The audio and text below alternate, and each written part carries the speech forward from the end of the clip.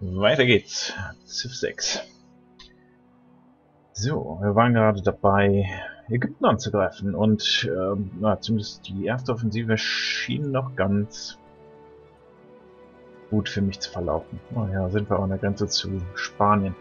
Ja, wir werden mal gucken, ob wir noch ein paar mehr Städte von Ägypten einnehmen können. Ich denke, wenn ich hier so die 3 da noch einnehme, das müsste theoretisch auch reichen. Ich muss nicht komplett alles einnehmen. Vergiss mal das hier. Trader, du gehst mal nach Jakarta. Oder wo ich mir Production? Brauche ich Production? Ich brauche keine Production. Da ich ja sowieso 2 Kavallerieeinheiten auf einmal produzieren kann, reicht das voll und ganz.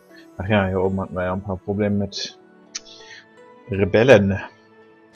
Ja, gut. Shit happens. Kann ich hier irgendwas kaufen? Nein. Aber ich könnte mir noch 2 Trader kaufen, was nicht so doof wäre, glaube ich. Beeps. Kauft sich mal ein Trader. Dioli. Kauft sich mal ein Trader. Ich lasse sie nicht alle von derselben Stadt ausgehen, weil ich gerne alle mit Jakarta handeln lassen möchte, weil Jakarta einfach das meiste Gold bringt. Und pro Stadt kann man nur einen Handelsweg zu einer Stadt machen. Ja. Das heißt, ich kann von 4 Städten aus zwar nach Jakarta handeln, aber ich kann nicht von einer Stadt aus 4-mal nach Jakarta handeln. Was haben wir denn noch so? Achso, das war die Hauptstadt von Ägypten. Das ist natürlich schade, wa? Werfen wir doch mal kurz einen Blick in die Statistiken. Militärisch bin ich auf Platz, ja gut, ich bin auf Platz 1, weil ich 2 Hauptstädte habe. Von der militärischen Stärke her bin ich auf, wow, Ägypten hat nichts mehr, anscheinend. Das heißt, ja, ich kann nur einfach den ganzen Rest erobern. Ja, China und Spanien sind mir militärisch überlegen. Also, was heißt militärisch überlegen? Die haben ein paar mehr Einheiten als ich, aber ob die mir militärisch überlegen sind, das wage ich mal zu bezweifeln. Gucken wir uns mal die anderen Siegesbedingungen an. Rom strebt anscheinend einen religiösen Victory an, ist aber nicht so tragisch gerade. Kultur ist auch nur Ägypten gefährlich. Und ja, um den kümmere ich mir jetzt gerade. Science-technisch, oh, Japan.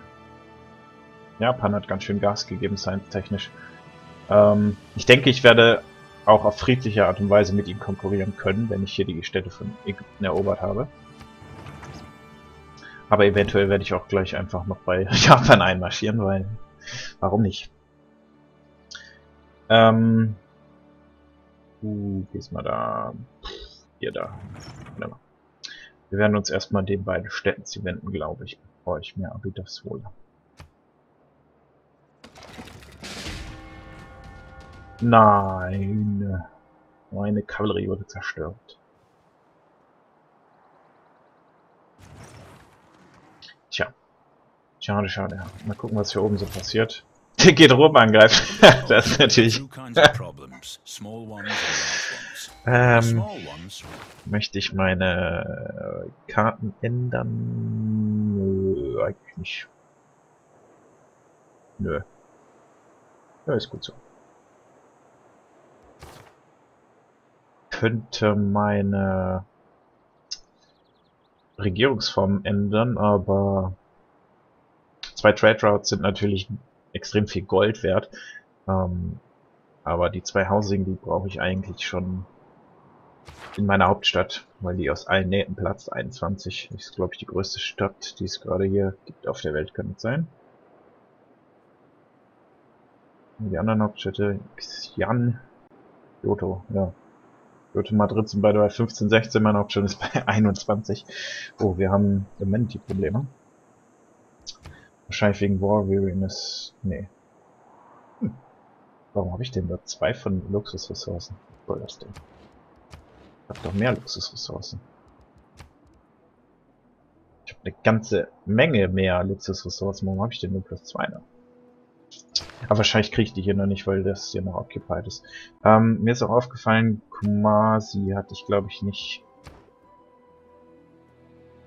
Nö, scheint alles in Ordnung zu sein. Doch, oder? Nee, Housing Cap, alles gut. Normalerweise, wenn man Frieden schließt mit einem Spieler und von den Städte erobert hat, dann sollte man sich die von ihm abdrücken lassen. Und ich dachte, ich hätte vergessen, das machen zu lassen bei Kumasi. Aber anscheinend ist alles in Ordnung. Ja, hier sieht man halt, die Städte sind occupied, die wachsen nicht. Die sind so lange occupied, bis ich mit Ägypten Frieden schließe und sie mir hier ihre Städte überlassen. Oder bis ich Ägypten auslösche. Mal gucken. So. Ich habe eine ganze Menge Kavallerie und ich werde auch noch mehr Kavallerie kriegen, wie man hier gerade sieht. Ja, das hier ist natürlich gut gelaufen. Also, bei Kume kommen die Rebellen und dann gehen sie erstmal Rom angreifen. Das ist natürlich sehr praktisch für mich. Deswegen werde ich hier auch nichts großartig tun müssen. Wenn hier gleich die Kavallerie rauskommt, dann werden die sich darum kümmern können. Du gehst mal nachher Kata oder willst du nach Bokrova? Naja, nee. Man sieht, ich habe ein Problem mit Amenities, also meine Städte sind auch groß genug, die sollten gerade mal nicht unbedingt wachsen. Sonst bräuchten wir noch mehr Amenities. Ja gut, aber die Amenities kommen wahrscheinlich an War Weariness. Ja, hier, -4, -7, -7, -8, das ist natürlich viel. Ja, das heißt, es gibt eigentlich nur eine Lösung, meine Amenti-Probleme zu lösen. Und ja, das ist den Krieg möglichst schnell zu beenden. Aber das habe ich auch vor. So, brauche ich noch mehr Truppen? Gerade nicht, denke ich. Ich habe 3 Artilleries, genug Kavallerie. Ja, ne, das passt gerade. Wir werden hier bauen. Ich könnte eigentlich mal eine Terrakotta-Armee machen. Wo kann ich denn die? Oh, das ist doof. Doch, ich könnte das hier hinsetzen, da habe ich immer noch die 3 Farmen. Ich denke, das mache ich. Ja, dauert eh nur 5 Runden. Das machen wir mal. Kriegt nämlich jede Einheit, die ich habe, ein Level up. Und ich habe nicht wenig Einheiten gerade. Von daher. Du. Hältst dich. Du nimmst mal den Rambock mit. Du hältst dich.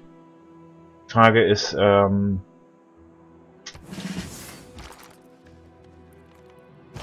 lass ich meine Einheiten kurz, ja, ich lasse die sich kurz heilen, bevor ich jetzt hier weiter vorrücke.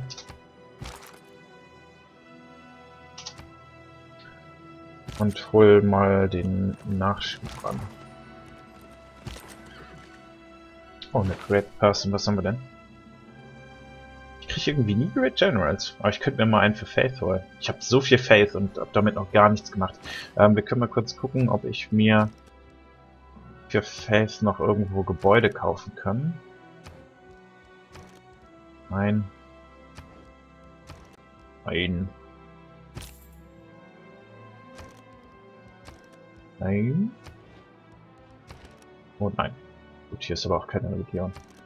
Ja, du baust mal hier, whatever, jemand. Wobei, mach mal Walls, sicher. Wir haben einen Great Scientist, der mir 200 Science für each Rainforest gibt. Habe ich irgendwo Rain? Hier ist Rainforest. Müsste ich hier hinschicken am besten. Rainforest wird immer am Äquator platziert. Also man hat meistens in der Mitte der Karte einmal so einen Strich an Rainforest, der quer durch die Map geht. Wobei hier schon sehr viel Rainforest entfernt wurde anscheinend. Ich denke, hier habe ich das meiste Rainforest. Es ist halt ein Feld ohne Rainforest, aber mehr werde ich wahrscheinlich nicht kriegen. Ja, dann machen wir das doch so. Komm mal her hier. Zack. Ein geiles Eureka freigeschaltet. Der zeigt mir jetzt an, in welchen Feldern ich das benutzen kann. Der bringt mir bei so einzelnen natürlich nichts. Deswegen wir schicken den mal hier runter.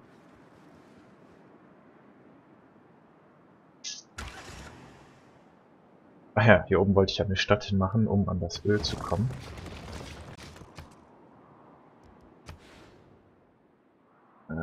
Ich könnte mal die andere... Warte einmal. Sorry. Ich glaube, ich mache mal kurz das hier. Damit ich gleich meine Karten wechseln kann, um mir hier die Felder billiger zu kaufen. Du baust mal eine Granary. Ach, hier habe ich noch eine Artillerie. Wo kommt die denn her? Ach ja, die hatte sich ja mit dem scheiß Helikopter, der ja schon... Ach, ganz ehrlich, scheiß auf den verkackten Helikopter. Drecksding.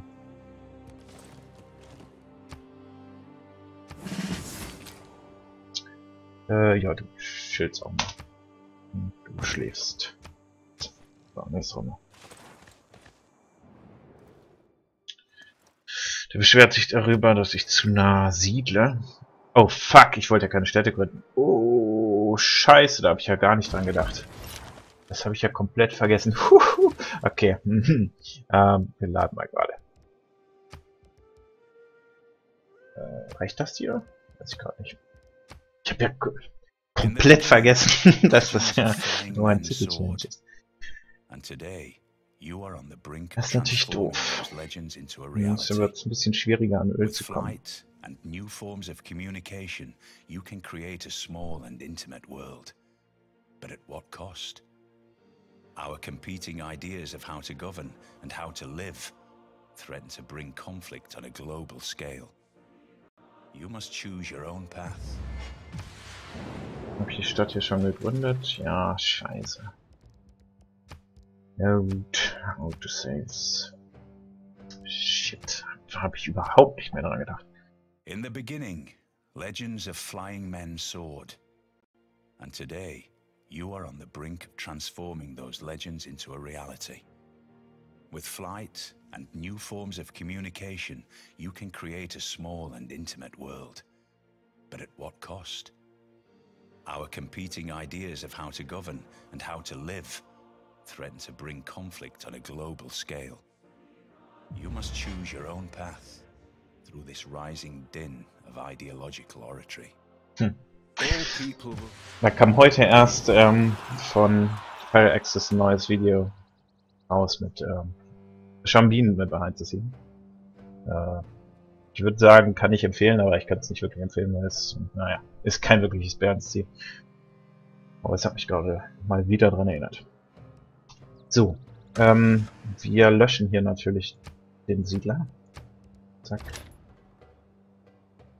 Und dann brauchen wir natürlich auch keine Arbeiter da hochschicken.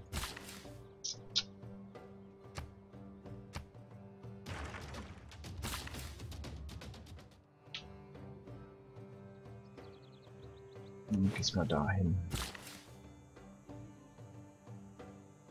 Und du machst mal hier eine... Ja. Das war den Wald weg oder so. Whatever.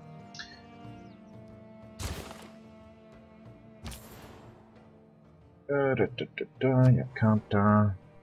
Zack.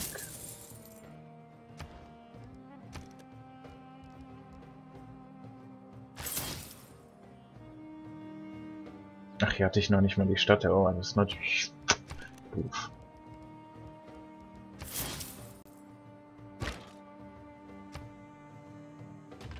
Jetzt reicht das schon? Nein.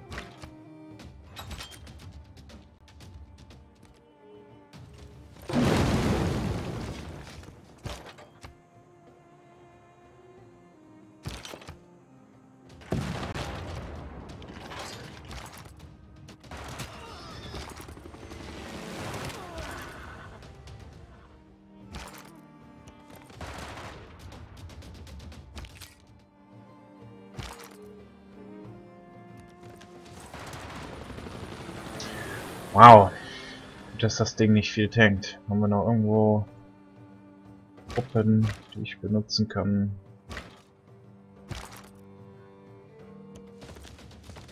Ach so, geht das doch.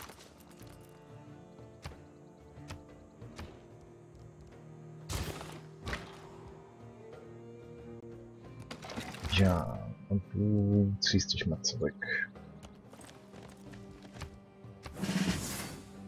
nicht verfolgen.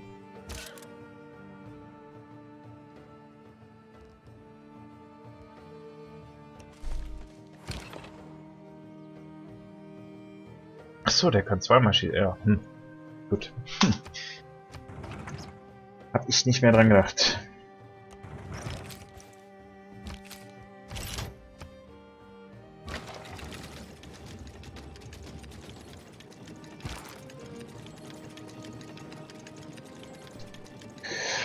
Ja, so, jetzt sind wir wieder auf dem richtigen Stand, genau.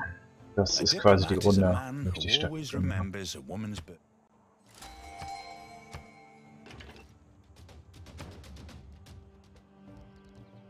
Was machst du denn? Du könntest mal ein paar Spies bauen. Und wir nehmen hier wieder den Scientist, schieben den mal runter. Und du machst die Terracotta Army. Gut. Das sind Walls. Und meine Truppen werden jetzt erstmal alle wieder geupgradet. Zack. Zack. Mal irgendwo Level-Ups. Du hast ein Level-Up. Noch irgendwo was. Ein. Ja, du hast ein Level-Up. Deck after moving. Level-Up.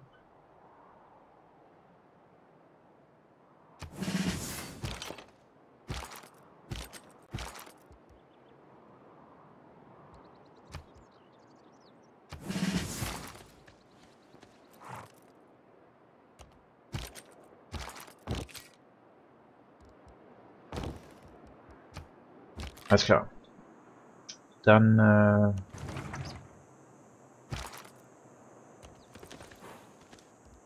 heilen wir mal die ganzen Truppen.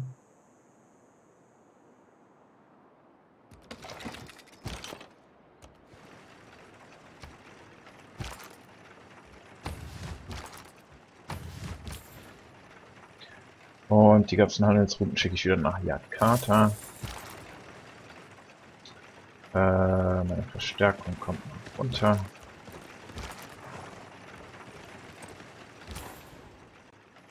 Ist auch noch Jakarta.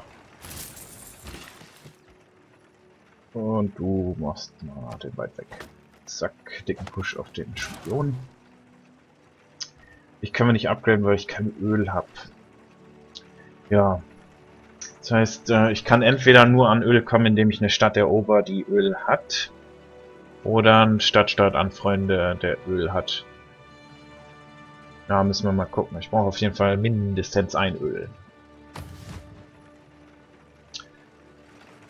Im Gegensatz zu C5 ist es mittlerweile auch so, dass strategische Ressourcen nicht mehr, also dass man nicht mehr für jede Einheit eine strategische Ressource braucht, oder zwei oder wie auch immer, sondern sobald man eine strategische Ressource hat, Eisen, Kohle, was auch immer, kann man beliebig viele Einheiten bauen, solange man ein Encampment in der Stadt hat. Wenn man kein Encampment in der Stadt hat, braucht man zwei von den strategischen Ressourcen. Deswegen sollte man prinzipiell immer zwei von den strategischen Ressourcen behalten, denn alles Überschüssige ist komplett nutzlos und kann bedenkenlos verhandelt werden an andere Spieler. Wobei man natürlich bedenken muss, wenn man den Gegnern strategische Ressourcen gibt, können die Militären einbauen. Also, ob das so clever ist, muss man halt abwägen. In meinem Fall hier zum Beispiel ist eigentlich egal. Also ich denke nicht, dass hier noch einer ein militärisches Problem wird. Nervig vielleicht, ja, aber großartig gefährlich nicht.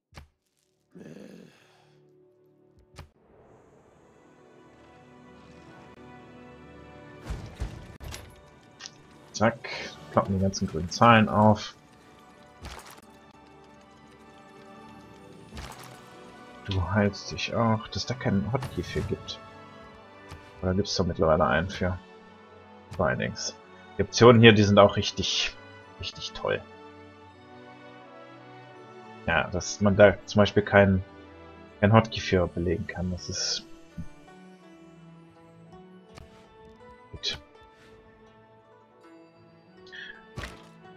könnte meinen, dass Civ 6 auch ein Early Access Game ist.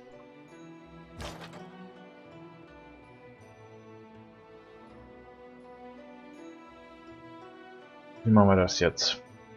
Ich würde gerne keine Truppen verlieren. Das wäre das Optimum. Wie sieht es hier oben aus? Der will sich meinen Worker holen. Ja komm, der Worker ist eh futsch. Naja, mach dir mal dann die Pasture hin. Ach, du kannst auch was bauen. Ja, machen wir eine Library.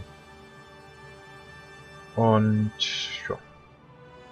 Könnt ihr auch einen Hafen hinbauen. Also ich werde hier auch wahrscheinlich dann einen Hafen hinbauen.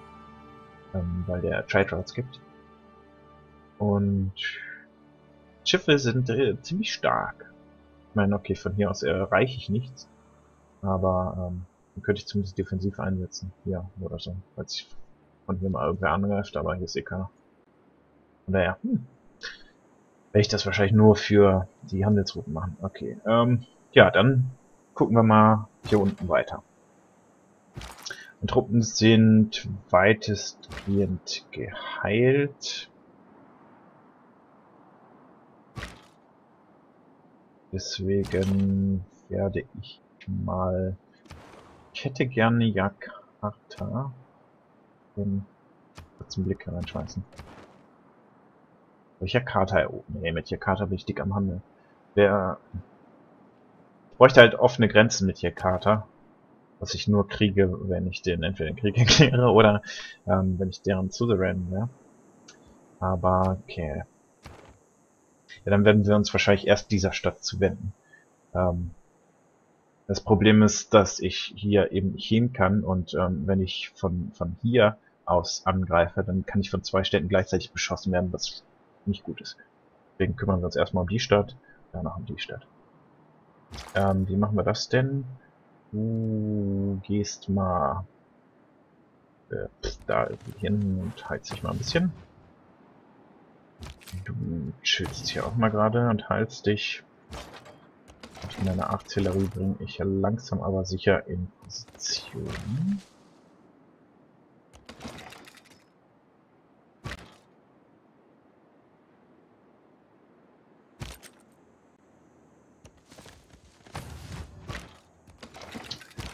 Die Kanone kann, ja, die kann man hier stehen bleiben. Brauche ich hier gar nicht. So, ihr Jungs, kommt mal da runter.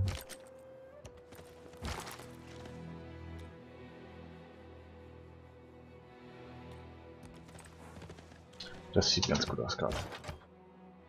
Alles klar. Ja, nächste Runde geht's dann los. Gibt möchte Peace, und der würde mir sogar geben.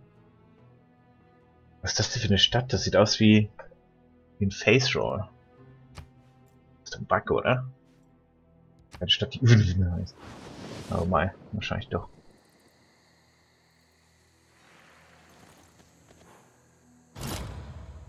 Ja, das war mein Worker da oben, ne? Ja. Das war abzusehen. Ja, Plastik. 2 Einheiten wurden geklaut. Nur eine.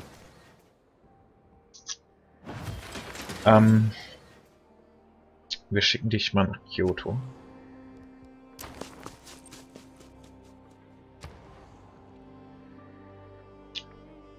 Machst mal eine Arena. Müssen wir unsere Amentis langsam aber sicher in den Griff kriegen. Hier nicht Truppen. Ah, ich habe vergessen, hier Truppen zu bauen. Natürlich doof.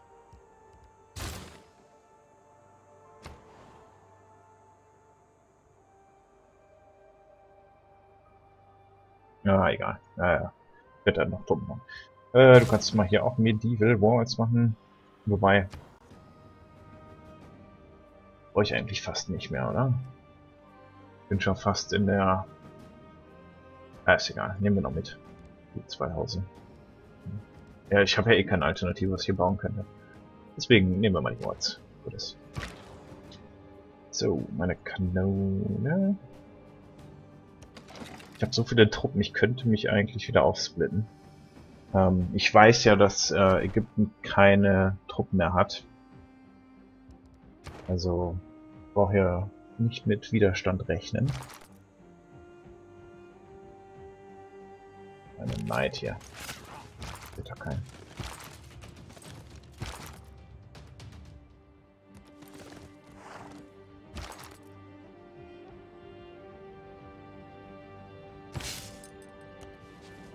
Ja, du machst mal hier deinen... So, Helikopter, wunderbar. Ich kann meine... Kavallerie upgraden. Was Nettes. So. Ja, mehr Gold habe ich leider nicht, aber... Oh. Ist das Leben gerade. Modern Atomic Land Units.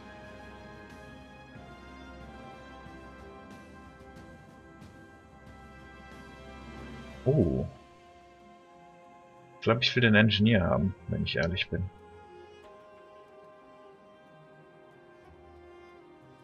Kann ich den kriegen? Könnte klappen.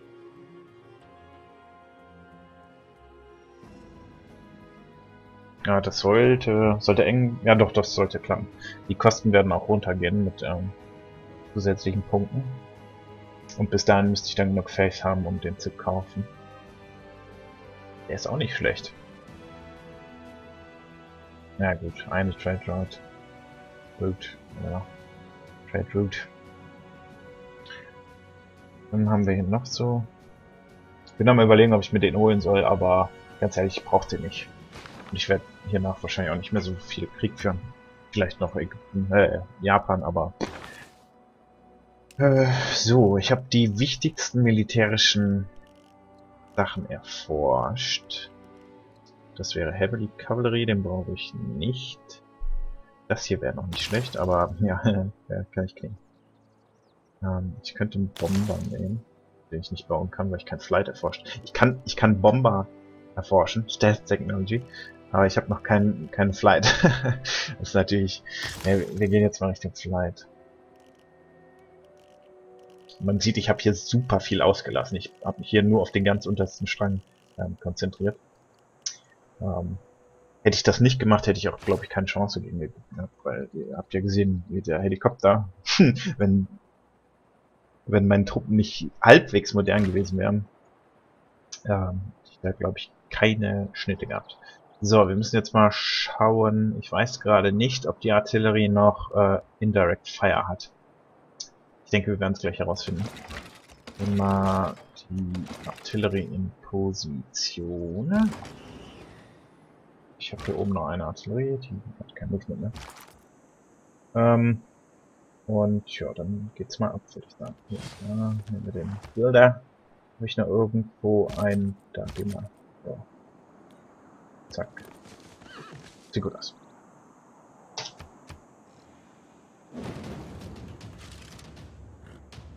Ich packe meine Nahkampfeinheiten da rein, damit die Städte hoffentlich auf die Kavallerie schießen und nicht auf meine Artillerie. Weil die Artillerie ist wichtig. Das darf nicht sterben. Das hat hier aber nicht so gut funktioniert. Ich hat hier gerade auf meine Artillerie geschossen. Mal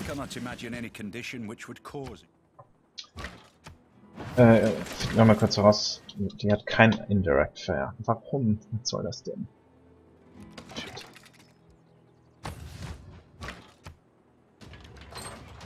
Oh, wen haben wir denn da? Infantry? Ist nicht so gut. Wow, die Stadt kriegt nicht sonderlich viel Schaden von meinen Artilleries. Cotton, warum hatten die? Er hat Luxusressourcen, der hat hier kaum Modernisierung vorgenommen. Was ist das denn? Komischer Kauz. Ja, wenn ich will. Wo haben wir denn hier den Campus? Haben wir einen Campus? Dann nehmen wir mal das hier.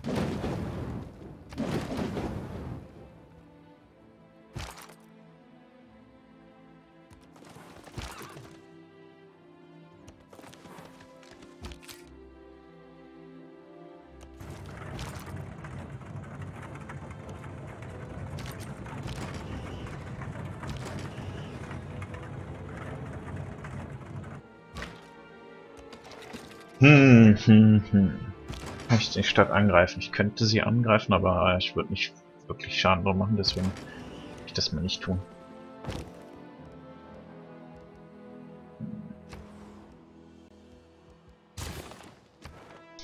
Envoys. Brauche ich irgendwo Envoys? Wie viel habe ich denn? 4 Stück. Ich könnte mir einen Dreier-Bonus hier holen. Ich habe einen einzigen Theater Square und glaube ich keine einzige Holy Site. Doch eine Holy Site habe ich. Ja, hier sind auch Holy Sites. Ja.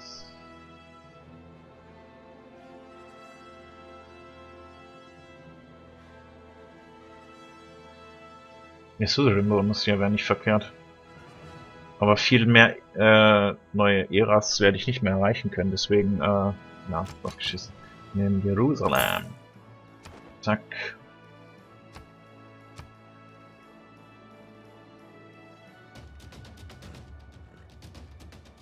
Den Runden dauert das ist natürlich nicht so gut. Na egal. Du, mein Freund, kannst mal, keine Ahnung, was wohin gehen, reingehen. Bisschen Sachen pillagen. Du wartest mal eine Runde. Du freust dich mal. Wartest, du wartest, wartest, du wartest. Und du kannst dich hoffentlich bald upgraden, aber bis dahin wartest du auch mal. Oh, Mums. Was ist denn da gestorben? Musketman. Ja, pff, okay, dann könnt ihr euch töten. Der ist egal. Naja. Wie es hier weitergeht, gucken wir uns aber in der nächsten Folge an. Denn wir sind schon wieder bei einer halben Stunde. What can be labeled, packaged, new opinions are always suspected and usually opposed. Ja, gucken wir aber in der nächsten Folge.